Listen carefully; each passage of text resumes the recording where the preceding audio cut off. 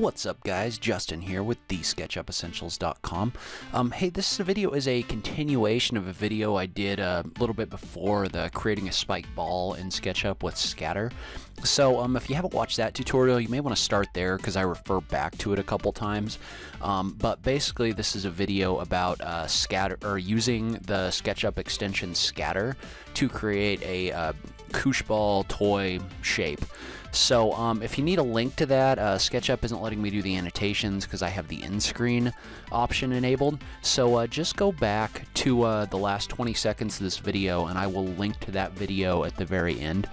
So maybe go watch that video and then come back and check this one out. If you'd like to give Skatter a try, make sure to visit TheSketchUpEssentials.com/Skatter to download a 15-day free trial. So thank you very much for watching. So the other thing I'm going to do is, I don't remember if you guys remember the Koosh ball toys, like basically the ball that had a whole lot of it was almost like fur on the outside of the ball. I'll throw a picture up here in the video if I remember to. But basically what it was like a rubber ball that had a whole bunch of like rubber pieces coming off of it, so it was like super soft.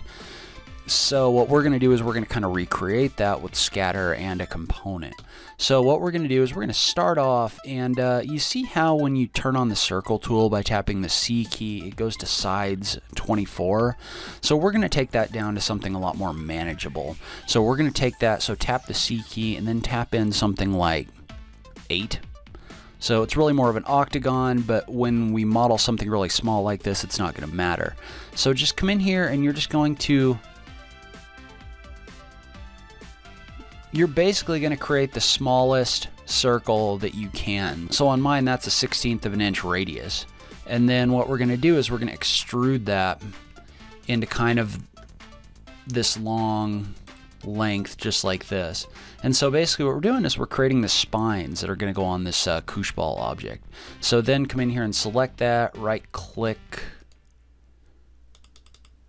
there you go, and make it a component, and you can just call that Koosh.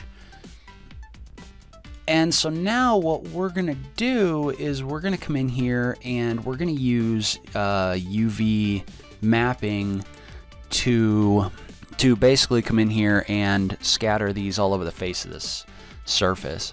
So what you're going to do is you're going to come in here and you can either start a new version or you can go to render list and just add a new object in Skatter. So just go to this list and click plus, and that should pop up a new version of this. Otherwise, just start a new one. And basically what we're going to do is the same thing that we did before. We're going to select our host, which is this ball right here, and then we're going to select the object that we're going to scatter, which is this guy right here. So you can start off and you can go ahead and generate that. And we got the same kind of issue that we had before, where it just sticks a couple of these on here facing out.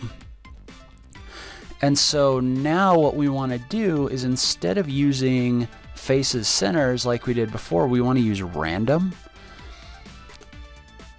in our distribution. So come over here and click random. But then the other thing you need to do is you need to select wrap UV. And wrap UV, what that does is it wraps your objects around. It wraps your objects around just like this. So when you do that, you're going to have to go ahead and move your pointing up to normal again. But you can see now what that does is it puts these outward, kind of perpendicular from the face that it's on. So now if I click regenerate, it's taking these points and sticking them outward. And the thing with something like this, when you do it random, is basically you specify a density. So you say how many items per unit that you want in here, and the higher this number gets, right? So if I come in here and I change this to 0.75, you see how it puts more of these on here. And so what we're going to do is we're actually going to create a whole bunch of these. So we're going to run this up. You have to be a little careful in Skatter to not jump this up too high, because what you can end up doing is adding thousands and thousands of objects in here. But let's start off and let's put it in here as 0.1. Okay, now we can jump it up to 1. There we go. That's more what we're looking for. So if you come in here and you set this to 1, and again, you got to be a little careful when you generate all this stuff, because you see how now my SketchUp model is dragging a little bit because it's just rendering so much stuff. But what it's done is it's taken those points and it's just kind of spread them all around this face. So you've got kind of this cool, you've got this same shape where you've got all these little rubber points coming out here, just like a Koosh ball would, if you remember that toy. And so the next thing you're going to do is you're going to come in here and you're going to color it. And the other thing you may want to do is come into your styles, and I talked a little bit about these in the past, but all of these, look at your styles and pick one that has a little stopwatch next to it. That means that it's a fast modeling style. So that's a style badge, basically, is what it is. So what you're going to do is I'd select maybe this shaded with textures would be a good one. So you see how that loads a lot quicker when I rotate around it. So we've got our basic Koosh ball shape, which is cool. And I mean, at some point, if you just want to stop here, you can definitely do that. But what I'm going to do is I'm going to also color the center of this that same color. So this color L04. So now that the center kind of looks like a general rubber ball. And then we're going to do the same thing in the rendering software that we did before, where we come in here and we set the material, which it should already be set, but you can use a little eyedropper to select the material. There we go. You may have to click around in there a little bit. So you can use the eyedropper in here to select the material, and then you can use the same material that you had before, the wax material, or you can try something different. And then all you're going to do is you're just going to run it through your rendering software. So I'm going to leave this set on preliminary for right now. And it's going to take a little bit longer because there's so many more faces than the other object that we did earlier. So you're going to have to sit here, and this is probably a good time for you to go get a cup of coffee or something like that while your renderer is working. But you want to start off with preliminary to make sure everything kind of looks the way that you want it to look. And then you can come back in and bake it a little bit more if you want to and make it a little bit more realistic. So anyway, I'll speed this process up in the video, so be back in a minute.